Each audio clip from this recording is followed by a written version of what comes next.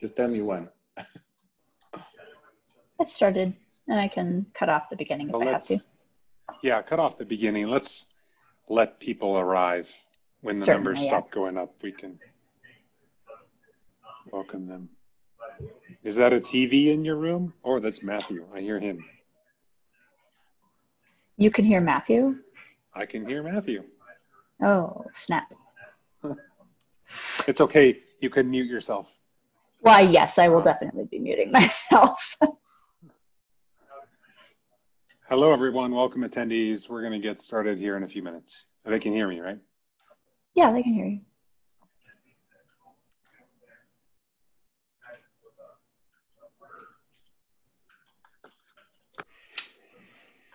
Right.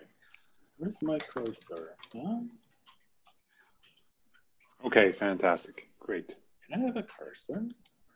Oh, cursor does this. Okay.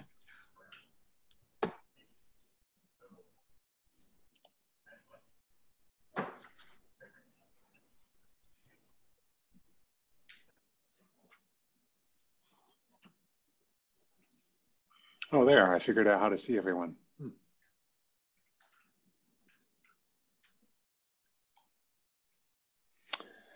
All right. I think we can probably get going now. All right, everyone. So please welcome to the LambdaConf 2020 Global Edition. If this is your first session, we're doing one talk a week on a different topic, and we're covering a variety of different programming languages. And this week, it is my pleasure to introduce you to Bartosz Milewski, who will be covering monoidal catamorphisms. I've known of his work for probably six or 7 years now. And in my opinion, there's probably no person who has taught more category theory to more programmers or made as much of an impact on getting programmers to think about programming as a mathematical endeavor than Bartosz. And it's also been my pleasure to attend several of his talks in person. He's a very gifted teacher. He is a polymath, if ever there was one. I think your background is in physics, right? Yes. Yes, a background in physics, very strong in math, strong in programming. One of the old C++ programmers like myself from way back in the day. Been doing way too much C++ programming, probably. And I'm very excited to listen to this talk today with you all on monoidal catamorphisms. So please, if you are here, then virtually welcome Bartosz by, clap, clap, or clap emoji, or whatever you want in the Zoom chat. I'm sure he'll appreciate that. Bartosz, please take it away. Thank you, John. Welcome from Seattle. You can see downtown Seattle from here. It's a great pleasure to present at this conference. I'm going to talk about monoidal catamorphisms. It's a weird weird words put together. So I'll explain a little bit how I got to that. So my inspiration was actually a talk by Gabriel Gonzalez about folds. It was a very interesting talk that I watched on YouTube. And it got my interest because I recognized two things that I'm really interested in. One is that these folds looked very much like optics, and I'm interested in optics, in lenses and all this kind of stuff. And on the other hand, it's folds, so it deals with recursion schemes. But it was only about folding lists, and I thought, how can this be generalized to other recursive data structures? So this is how this whole thing started, and I figured these things out and I wrote them down, and this is the result. Okay, so let me start with a picture. People often compare data structures to real life objects, things from real life. So I have this image in my mind when I was thinking about these monoidal catamorphisms. And this is a bread called panettone in Italian. But when I was a child, we used to have these kind of breads also. And what I really like doing is picking the raisins from these breads, because I really loved raisins. So a monoidal catamorphism is you have a data structure like this panettone here, and you are picking the raisins from it. So these raisins are the monoidal values. So you have a data structure in which you have embedded monoidal values. It could be any, it could be, say, integers, could be numbers, could be strings. You can concatenate strings, they form a monoid, right? All these things that you can combine, what you can call it multiplication, addition, concatenation. There are many, many different kinds of monoids. So you have a data structure, which is usually defined recursively, and then you have values hidden inside this data structure. And your goal is to traverse this data structure and pick the raisins and eat them, okay? So this is, and interestingly enough, this process can be decomposed into two sort of orthogonal activities. One is related to how the data structure is constructed, right? How this bread is baked. So it's a traversal of a data structure.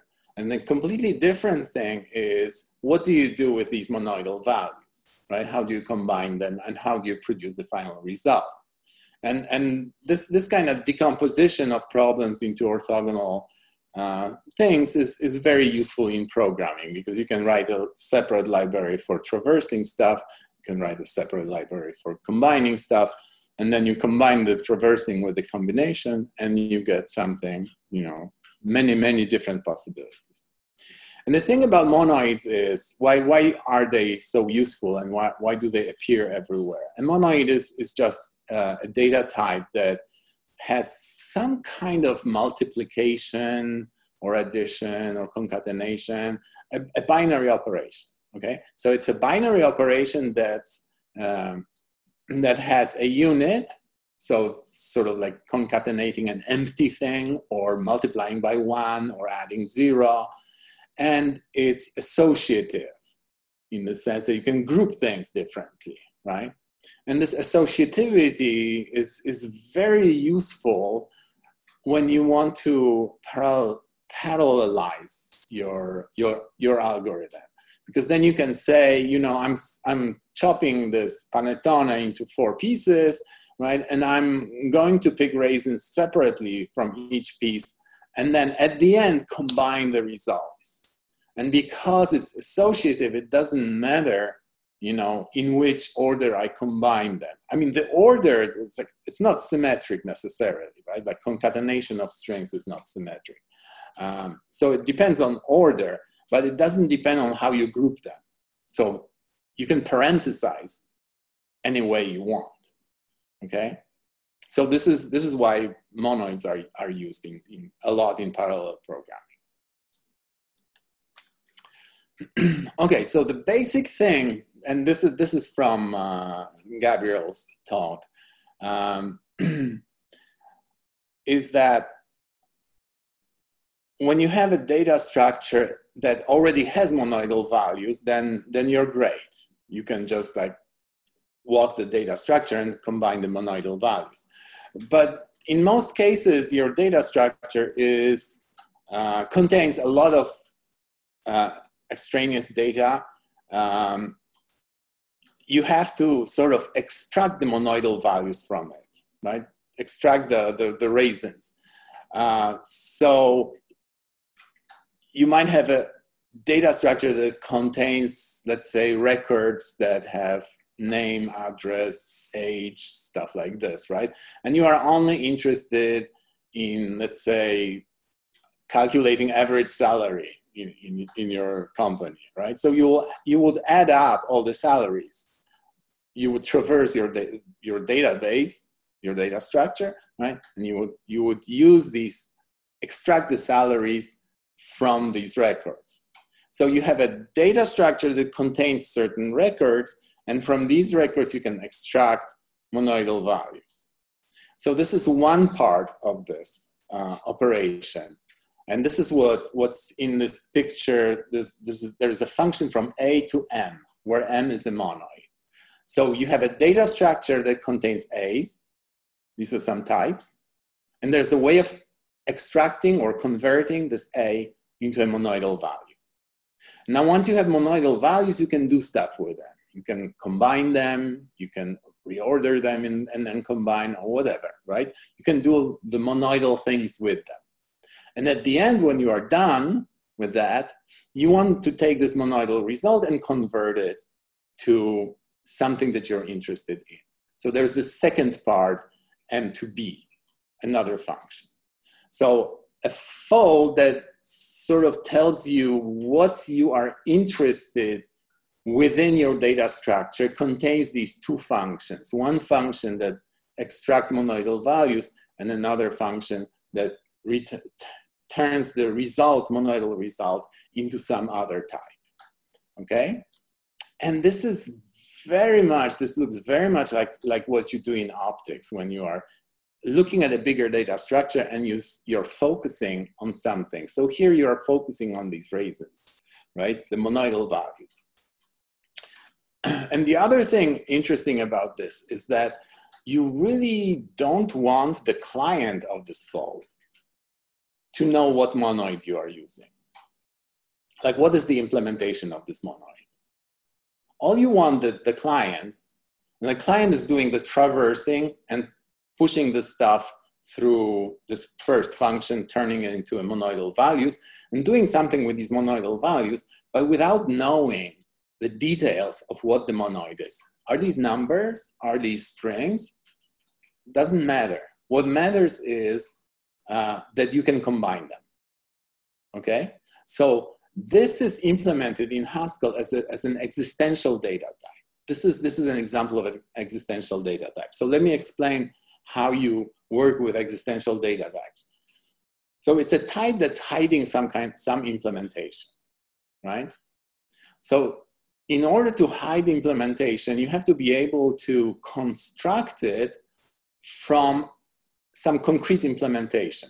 So when you are constructing this fold, right, you have a particular monoid in mind. And you have these two functions that operate on this particular monoid. So this M is given. But when you are constructing it, you have to have a constructor that will work for any monoid, because you can construct the same thing using a different monoid and different pair of functions. This is why you have a polymorphic constructor. This for all M says that you have infinitely many constructors. One constructor per monoid. So there's one constructor for integers, one constructor for strings, one constructor for complex numbers, and so on and so forth, right? The only constraint is that this M has to be a monoid. So the fact that this is constructed with monoid means that, that when you are using this data structure, you can count on the fact that M is a monoid. And that means that there is a unit, and then there is a multiplication, which is associative. That's all you know, and you can use it. So when you are a client of a fold, right, of this data structure fold, what you can do with it is you can extract these two functions. You can apply this first function to get monoidal values of the type you don't know. You can operate on them using monoidal functions, right? And then you can turn them back into something that you know, the B, right? So you know E, you know A, you know B, but you don't know what monoid are you talking about, right? So this is why this is called an existential data type. It hides an implementation. Right, and here's an example. This is probably not the best, not the fastest implementation, but it shows you how this is done. So Gabriel in his talk has a better implementation that actually is more efficient. But this is how you fold stuff using a fold. Okay, so somebody gives you a fold with these two functions in them, right? One function I'll call 2m, and the other is from m.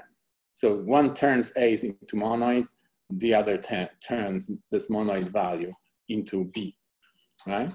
So first you F map to M, which converts the contents of, in this case, a list. So this is for lists. The recursive data structure we're talking here about is a list. So you convert it into a list of monoidal values. Once you have a list of monoidal values, you can just multiply them together. And this is what mconcat does. And mconcat takes a list of monoidal values and just multiplies them. And it does it without knowing what the monoid is. It doesn't know what concrete monoid it is, but it knows it's a monoid. So it can do multiplication, and it knows what unit is, so that it can start with a unit and just keep multiplying. Right, and the result is then converted using from M to some concrete type B, right? So this is the implementation that works for lists, right? And also notice one thing about existential data types, and this is true about all existential data types, is that an existential type, a data type, has to have a producer and a consumer in it. So here we have a function that produces m's and another function that consumes m's. Because you don't know what m is, right? You cannot produce it by yourself. You cannot consume it by yourself because you don't know what to do with it. So you have to have these two parts provided for you. Okay. So the interesting thing about this fold is that it is a functor in the second argument, kind of obviously, because you can apply a function to it and convert the B result into something, into a C, right? Just by post-composing F from M. But it's a more interesting functor because it's a monoidal functor. And this fact that it's a monoidal functor means that you can take two folds like this and you can multiply these folds in a sense, right? So you have one fold for one monoid, you have another fold that hides another monoid, you can combine them. That's because you can combine monoids into pairs, okay?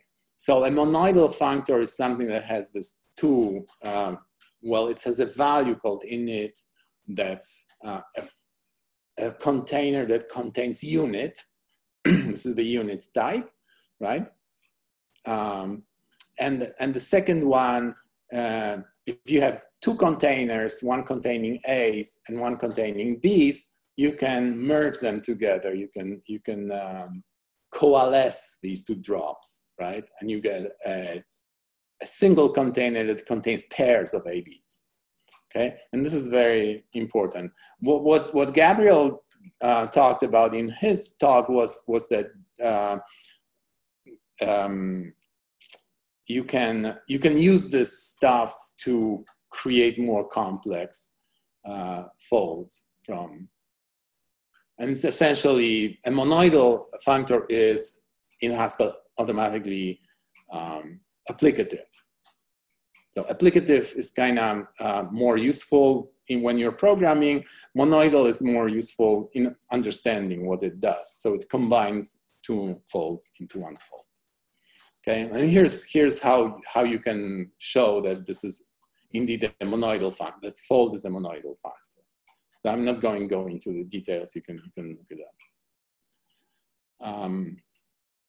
So now the other part of the picture. So that was the fold part of the picture. Now, when we are traversing this list, okay, the question is, why can we generalize it to some more interesting recursive data structures. So can we use recursion schemes with a fold? Okay, so that was the problem that I was interested. So let me remind you a little bit how recursion schemes are built. So you start with something called an algebra. So you have a functor. So think of a functor as a container of values. So you have a container of A's, and you have, the algebra is just an evaluator. So give me a container that contains X, Y, Z of type A, I know how to extract a single value out of it, a single value of type A, right? So this cluster on the right is just like the single value that I might extract it. So an algebra for a given functor, fixes a type A, so let's say integer, and then tells you, you give me a list of integers, I'll give you an integer out of it.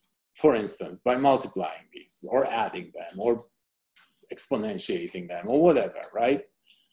Or ignoring all of them. That's also a possibility. Okay, so so this functor can contain, because it's a container, it can contain any type in it. It doesn't really matter. We are interested in the structure of this container, not on the payload. So X, Y, Z here are the payload of this container. But the interesting thing is that once we have a functor that can accept payload, we can put different things as the payload. And in particular, we can kind of recursively tie the knot and say, well, the payload of this container will be this container itself, the type of the container itself. So it's sort of fractal-like develops, right? So you can think of this functor as defining a node in your data structure that contains some slots, right? And inside these slots, you're putting more nodes that contain slots. And in those slots, you're putting more nodes that contain slots, and so on. Okay, this usually doesn't go into infinitely deep, because most of these functors have something that terminates the recursion, that the leaves of, or empty list terminates recursion. A leaf of a tree terminates recursion. So these could be like finitely deep data structures, right? But their type is this kind of fractal type, right? And this is described by this data structure fix. So you see fix F is this data structure. F is the functor here, right? And it has this property that you can build it by filling F, the node, with fix F, right? So this is where you're recursing, F is this node, and you're putting in the places where the raisins are, you're putting itself, okay? So it just like grows indefinitely, okay? So now, the beauty of recursion schemes is that when you define an algebra, you are telling how to evaluate a single node, which is not a recursive thing, right? A node just has values of type A. And you say, give me a node with values A, I'll tell you how to extract a summary value of type A, right? But then you want to apply this to a recursive data structure. So this is this recursive data structure, and you want to extract some value out of it, right? How do you do this? And this is what is called a catamorphism. A catamorphism says, well, it's a recursive function. So it first says, well, let's apply catamorphism to the contents of my node. So my node contains other nodes, right? So I can apply my catamorphism to these subnodes, or the children, right? Convert them to some value A. And once I have a node with values A, the X, Y, Z here, I can apply the algebra to evaluate this stuff, right? And I get the result. So this kata is just an expression of this fact that, you know, you can recursively, and this is so general because it says, you know, give me any functor f, no other constraints, it has to be a functor, right? Give me any algebra of this type, fa to a, and here's the formula, right? You put it in the library once and for all, and then you can apply it to any data structure that's recursive. So that's the beauty of it, right? But now we want to apply the same thing to the fold, okay? So this requires a little bit of generalization because we are now interested in stuff that's both recursive, so it has these placeholder for children, and also has a payload. And this payload, we want to convert it to a monoidal value, right? This is our 2m will be acting on the payload. But we didn't see the payload in this previous slide, right? We were only interested in like children, but here, if you want to have separate payload from the recursion, then you need something that's called a bifunctor. So it's a container that contains both A's and B's, okay, in some way. And the fact that it's being a bifunctor means that you can transform A's to A primes, and you can transform B's to B primes at the same time using two functions, right? So you have function f and g, you know, you apply one to the first, apply one to the second. So these things are called bifunctors that have this property, right? And the bifunctor is automatically a functor in the second variable, right? In this placeholder variable. So we'll call the A payload and the second placeholder for children, right? And now if you forget about the payload, then you can look at this as a functor in terms of placeholders. And you can say, well, I'll apply my fixed point to it, right? And I'll get a tree or a list and whatever, right? Depending on what functor it is. And the payload is attached in some way because of this bifunctor, right? But now what we are doing with this, when we are folding a list using a monoidal value, we said we can convert the A's into monoidal values, and then we can, B's, to B's we can apply this recursive fixed point formula. So this will be a data structure that has payload A, and B's are filled with payload of nodes, right? So we want to be able to convert the payload to some monoid, this pentagon at the bottom, that's a monoidal values. Now we want to be able to evaluate this whole subtree or bunch of subtrees that B stands for, right? Also to a monoidal value of the same monoid.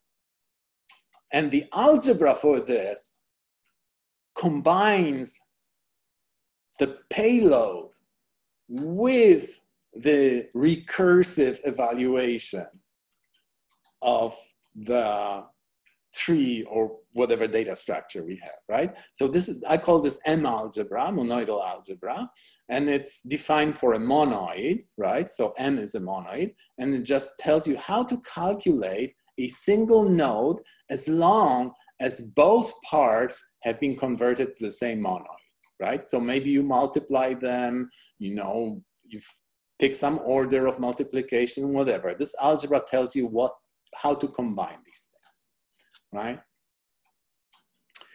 And once you have this, you can define this catamorphism for a monoidal algebra. It's very similar to, and in fact, is implemented using a regular catamorphism. You just define an algebra, right? So you have you start with an M algebra. This is the thing to the right, right? Which contains payload that's been transformed into monoid. And then it has these children of the node that have been also recalculated and turned into a monoidal value. And M algebra tells you how to combine all these things into a single monoidal value, okay? And now this catamorphism takes this recursive data structure, applies this catamorphism to all its children, converts them to the pentagons. So the 3 pentagons you see, that's from converting for the recursive application of this catamorphism to children, and then uses M algebra to combine these converted things with the payload of this node, okay? And once you do this, you have converted it to a monoidal, single monoidal value, and then you can apply the second function from M to get your B. And that's it. That's the monoidal catamorphism. That's how it works. And of course, you want an example, right? Because otherwise it would be difficult to understand. So the example here is a tree data structure, okay? It's a very simple tree that contains payload only in the leaves, okay, for simplicity. I mean, you can put payload also in the nodes if you want. So, so the definition of this, and this is a bifunctor. It's a functor in A and it's a functor in R. So it's a functor in payload A, right? And it's a functor in the placeholder R. Okay, so each node contains 2 of these placeholders, so it's a binary tree, right? Because these placeholders are now replaced with recursively the same thing. So the whole type tree at the bottom here, type tree is a fixed point of tree F of A. So tree F of A is sort of curried version of this bifunctor. This bifunctor actually has 2 arguments, right? But we are doing a fixed point in the second argument. The first argument is just left there untouched. That's the payload. Okay, so it's a tree that contains A's, right? And this is sort of on the right, you see the shape of this tree, right? So usually when we define these recursive data structures and we want to construct something, we define these smart constructors. So there's a smart constructor leaf and a smart constructor node. A leaf takes a value of type A and produces a tree. And tree is this recursive thing, right? It's no longer the single level node, but it's a whole-blown tree. But this is a tree that only contains a leaf, right? And the node takes 2 trees, so full-blown recursive trees, combines them into a node, and then makes the fix of that, right? So here I'm constructing, using these smart constructors, leaf and node, I'm constructing a simple tree that contains doubles, okay? So this is, payload here is double, okay? I picked double as a payload, and it has these 3 numbers as payload, okay? So it's a very simple example. You can put anything in it. You can put strings or records or databases, whatever you want. Okay, and now I'm defining a simple algebra, monoidal algebra. So this is an example of monoidal algebra. What does it do to a leaf?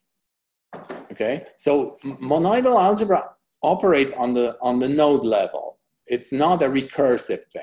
This is how useful it is, because you don't really like working with recursion. You want to separate recursion into your catamorphism, but you want to define your operations in a non-recursive level. So this is a non-recursive version.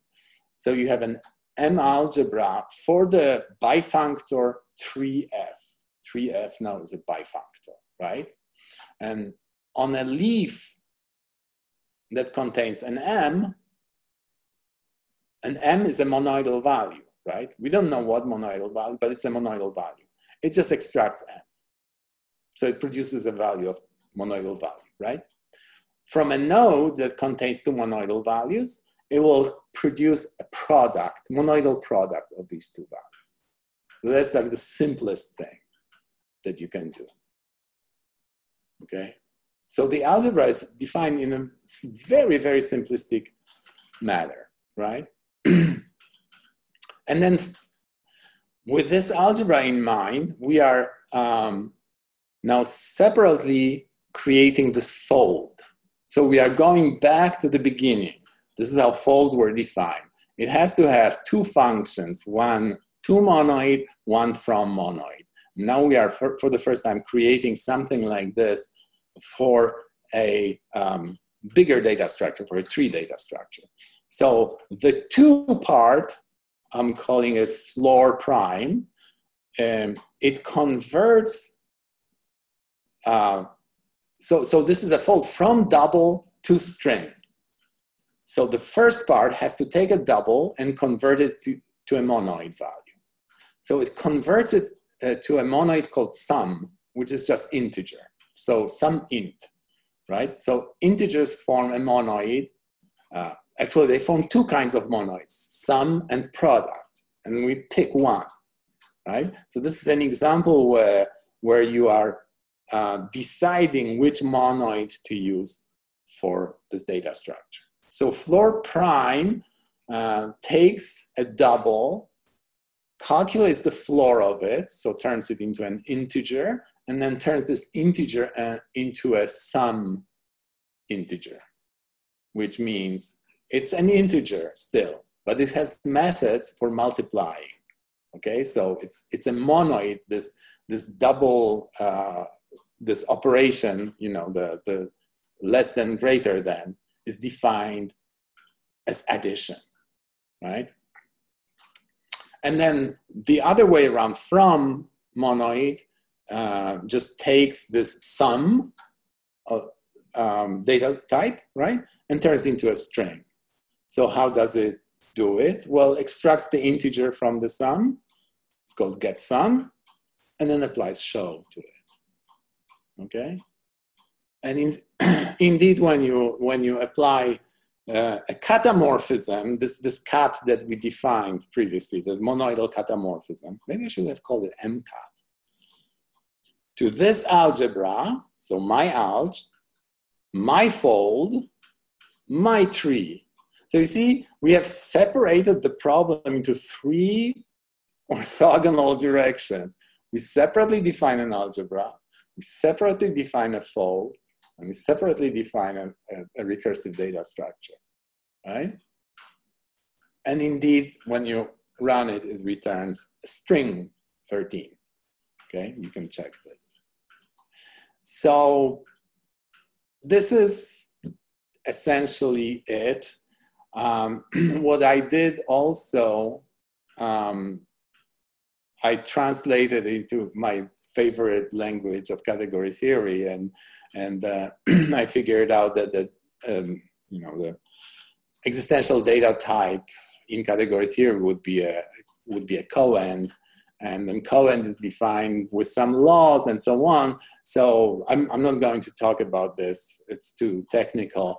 But the bottom line of this is that when you define something as a coend, you get certain laws, right? And you might be asking yourself, so when you define a fold, does it have to satisfy certain laws?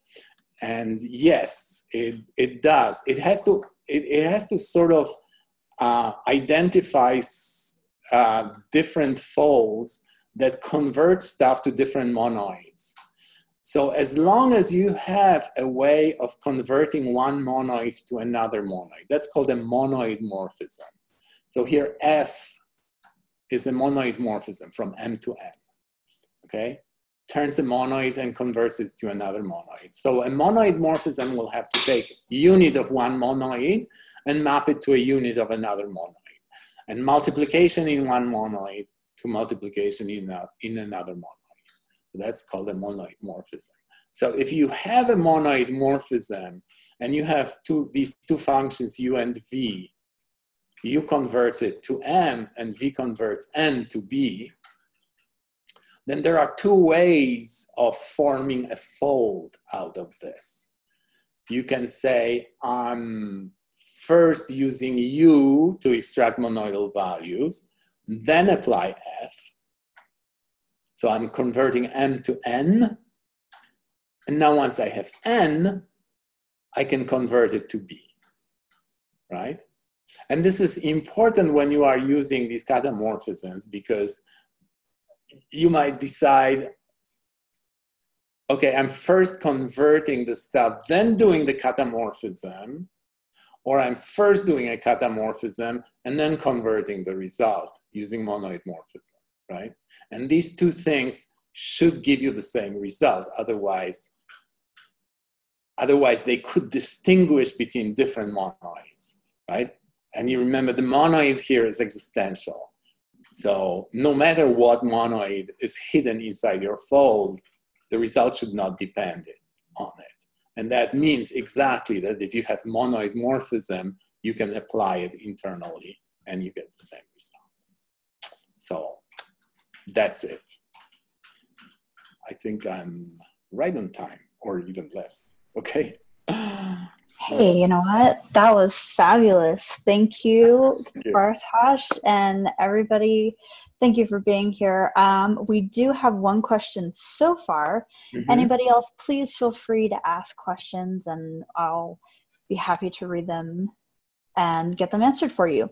So we had an attendee ask, you might not have said it or he missed at the beginning, I think, why you were interested in monoidal algebras. So is this the usual algebra using functor, or rather which part of an algebra did you want to ensure was monoidal? Does that make sense? Okay, I will read it again. I think that was my fault. I think I slaughtered the question. So the question reads, I missed why Bartosz is interested in monoidal algebras. Is the usual algebra using functor, or rather which part of an algebra did he want to ensure was monoidal?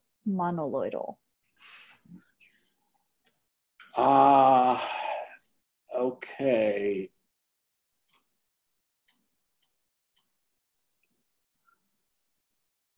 So this is a particular application of this general recursive scheme, right? It's just that you take a particular recursive scheme that generates the catamorphism and fixed point and so on. I mean, all this is all known stuff. But when you apply it to a particular data type, that's monoidal, right? Then you have the opportunity to separate things nicely, okay? So this is like a further opportunity to decompose a problem into smaller problems, right? It's like recursion schemes are already a way of decomposing problems into what do you do at a node level, and how do you traverse the fixed point, right? And this seems to be so useful, you know, like for lists, we do it all the time. We do folds, right? Fold is like a major thing. Well, there is a way of doing folds for monoidal values, right? And that's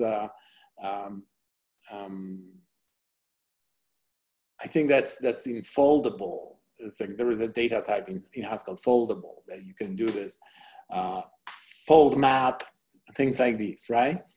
But this goes like a little step further and says, like, let me just abstract this monoidal part out of it into a separate data structure. And that's it.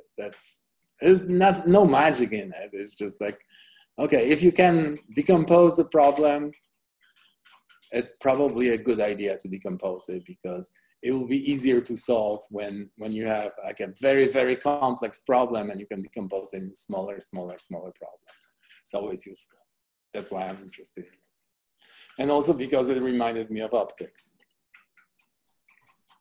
Okay, that's cool. Makes sense to me. Take care of small problems first and then move on. Yeah. Okay, so our next question is, have you already thought about practical use cases where this can be useful? Gosh, I'm not a very practical person. I just see patterns and I solve them. But I should probably provide the link to Gabriel's talk, because he actually he came up with this stuff because he was solving a real life problem, right? And I don't know if he mentioned this, or this is sort of an obvious thing, that anytime you deal with parallelism or distributed systems, converting stuff to monoidal values is the way to go, right? So this is like a known thing, right? So, you know, if you want to do like map reduce, something like that, you know, this is a theoretical framework for doing these things, and you can do it efficiently. I mean, I didn't show you how to do it efficiently, but Gabriel implemented the stuff using efficient algorithms. And I was also thinking, you know, it's like, okay, once I have a catamorphism, you know, maybe I can combine it with an anamorphism and do a hylomorphism, but I never got into this, you know, but like, it would be an interesting thing to do some kind of hylomorphism, monoidal hylomorphism, you know, if any of you wants to like study this stuff, it would be really interesting. Yeah. Dig into the deep end. Yes. Okay. Thank you. So our next question is, do monoids or other algebraic structures fit well with other recursion schemes too? Curious if any examples come to mind.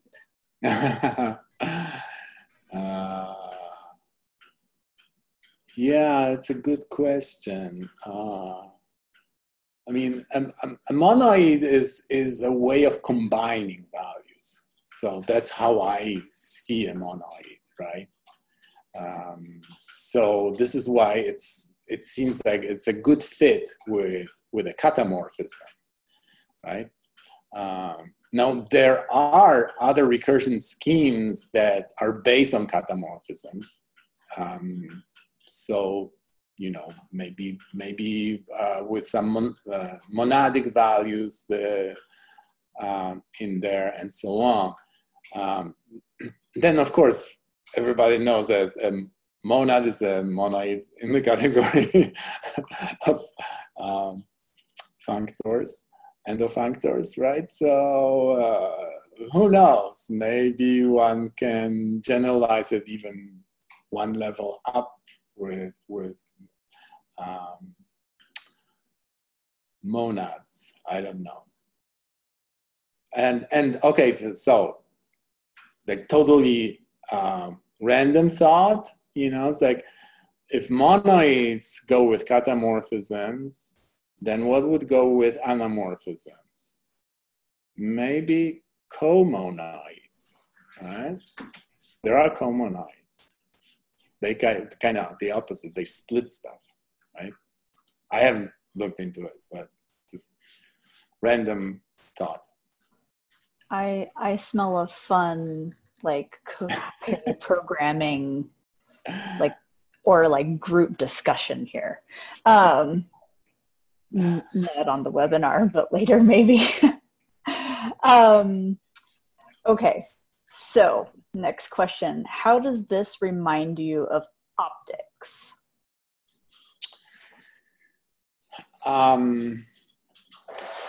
Okay, so this, like, what the simplest answer would be, you can let's say the simplest example of optics, or the more simplest interesting example is a lens, right? And you can think of a lens as taking a data structure A and splitting it into the focus and the rest. And then a lens lets you operate on this focus, maybe change its type, combine with the rest again, and get the final result. And the thing is that the rest there is defined as an existential thing, because you're not really interested in, and you're not going to do anything with this rest other than recombine it with a modified focus. Okay, so here, you know, you're sort of focusing on the monoidal value that's inside A, and you can modify it, right, using only limited knowledge. It's like in a lens, your limited knowledge is essentially zero, right? It's like this residue thing. You can't do anything with it other than combine it back with the focus, right? Here you have this existential thing that you can almost do nothing with it, except that you know it's a monoid. So it's interesting. So you have a little bit of ability, and you can use it to your advantage, right? So this, like, you know, the splitting of one data structure into something, doing something, and recombining it into something is so typical optics, and this existential thing in between is so typical optics that when I saw this formula, I said, wow, this is optics. It's just like, this is the pattern I know. Okay. Is the category of breads a slice category? Sliced bread is pretty great. That's funny. Yeah. So we have, thank you. So we had a question, I think it's kind of, let's see, so he's wondering why you used monoids instead of a semi-group. He says, I don't see empty used anywhere. Oh, because my example was trivial. Okay. Yeah. In a more complicated example, you would have to say, okay, like if you were storing data in nodes instead of leaves, and leaves have no data, how would you convert them to a monoid? You would have to convert them into a unit, right? Mm-hmm. Yeah. So he kind of followed that up with, in the middle, he saw you explain functor as a way to fold. And there's an equation there. I don't want to. So it's an F and then F of A to A. F of A. There we go. But I thought that functor is more like working with each value individually, like a map. So it's F of A to F of B, and he's wondering if he understands that correctly. Okay, I see the. I see the question. Functors as way to fold. Well, not really. I mean, a functor itself is just, what a functor does is lets you replace one value with another inside the functor, right? You can map, right? Folding is always related to some algebra. So you have to have an algebra. You have to have a way of extracting stuff, evaluating stuff that's hidden in a functor. So if a functor is like a container of stuff, an algebra tells you how to get stuff out of this container, like summarize this container, right? Yeah. Okay. So hopefully that helps clarify that, and if not, you can totally ask a further question. But in the meantime, just in case, we have our last question of the day so far.